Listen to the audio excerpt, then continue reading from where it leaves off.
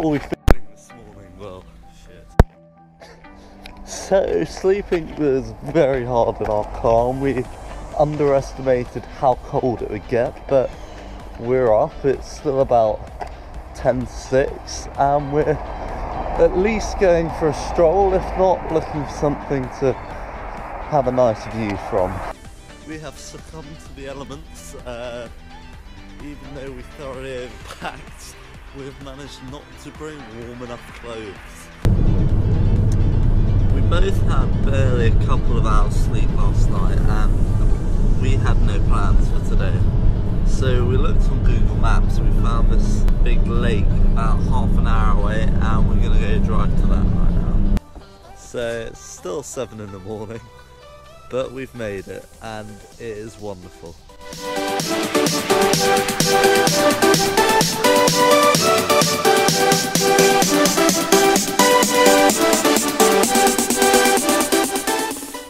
We left Buell Reservoir about half an hour ago and went on a little drive, and we've ended up at Hastings Seaside, which is awesome. So we're gonna have a little snack, our classic cooked ham and cheese sandwich, healthy, and then we're gonna set up a time lapse somewhere.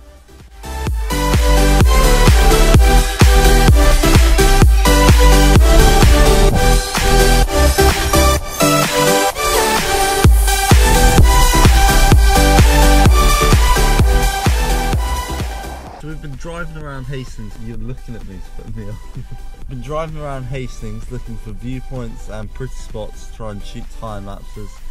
So far I've been successful in a couple of places, we've got a couple of really nice time lapses. How's the day been going, Will? Tiring.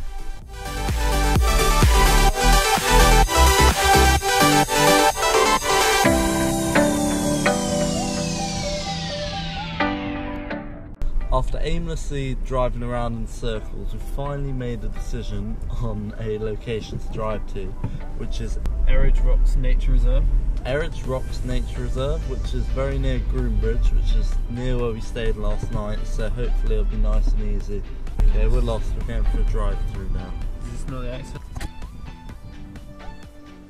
We have now made it to the wonderful Eridge Rocks. Will has just gone quickly to sort out some business, and then he's going to be back. But we've had a quick look and a cheeky beer. Let's see what happens. We just had a little explore of this place, and it was quite good fun, but we're both very tired right now. I'm aching lots from yesterday, so we didn't get much done. So we're going to go to McDonald's and start charging stuff.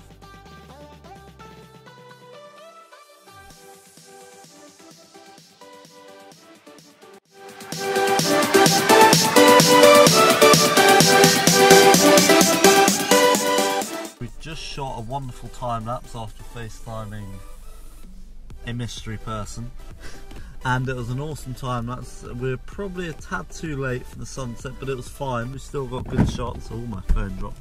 And we're now decided that we're going to go home, edit, and finish all the food and drink that we have. Now I've just got back and I had an awesome time with Will. It was a sick trip, but it was also a very steep learning curve. First one being cars are cold and lose heat at night. It sounds like common sense, but we didn't think about this, and we have sleeping bags but did not use them. We also learned that an M&S has free cutlery, which is very useful for us. We've also bought too much food, which was fine with because we stayed on a budget.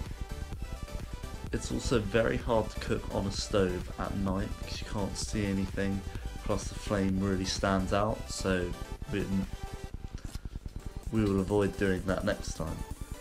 Also, bring plates and a strainer. We made one out of a San Pellegrino bottle, and the boiling water with the pasta melted the bottle. It was a great trip, and I'm so excited to do it again.